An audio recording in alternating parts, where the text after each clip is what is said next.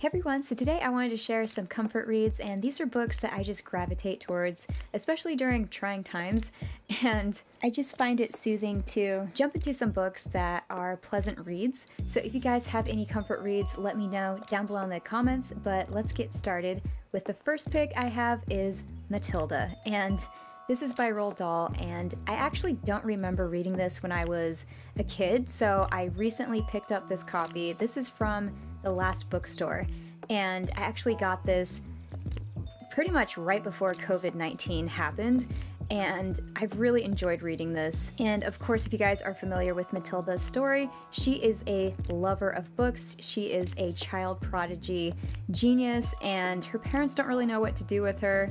She actually befriends the librarian down the street, and she is just exposed to all of the books in the library, and she goes on to do really well in school. And of course, Miss Honey is just the most heartwarming character that comes into Matilda's life, and I really love this book. Matilda also has some cool powers, but definitely read this, and again, it's just a really charming read, and I love the illustrations in this book. I love all the Roald Dahl illustrations, but the next book that I have is Little Women, and this is a pick that I had for my book club when I was doing my book club. I have recently decided to stop doing the book club just because I'm not the best host when it comes to curating that, so I've just decided to have a Bookstagram Instagram account instead. I think that's more fitting. But anyway, Little Women, of course, if you guys have seen the movie, if you guys have read this, it's definitely worth revisiting because I love the morals and the lessons that are taught in this book, and I love the way this book is written.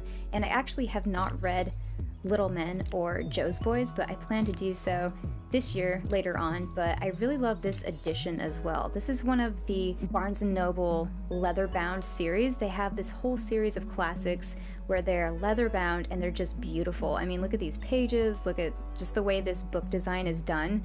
It's just really gorgeous.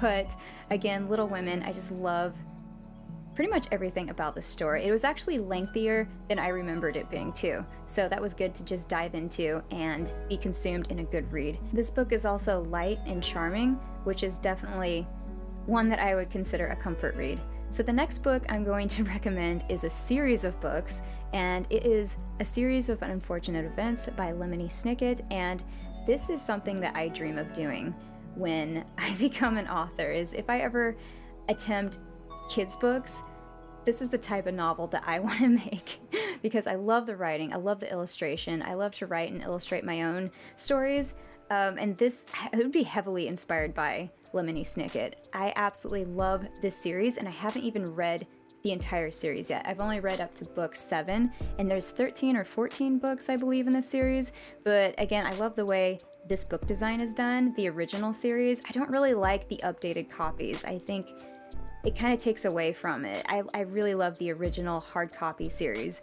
But again, I love the illustrations, I love the story, and the way Lemony Snicket intertwines some lessons, like heartfelt lessons, and also vocabulary words for children and young adults alike, and I just absolutely love this story. I love the story of the Baudelaires.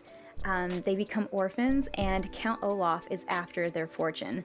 And he tries so many ways to get to their fortune, unsuccessfully, as far as I know. Anyway, the last book that I'm going to recommend is Jane Eyre by Charlotte Bronte, and this is probably my favorite classic that I've read.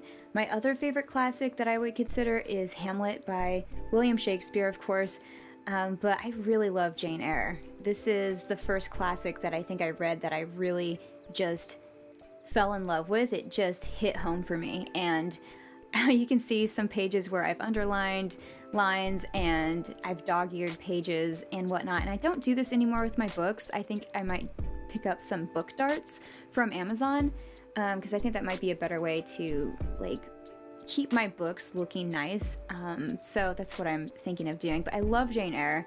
There is a feminist theme throughout this book, and also the ending of this book, which I love, There is a twist at the end that I adore. It made me openly gasp as I was reading. I went, oh my gosh, I can't believe that's what happened. Anyway, these are my comfort reads that I instantly thought of sharing with you guys. Check out the info bar because I'm going to add another book that I actually just finished reading. That's probably the most charming book I've ever read.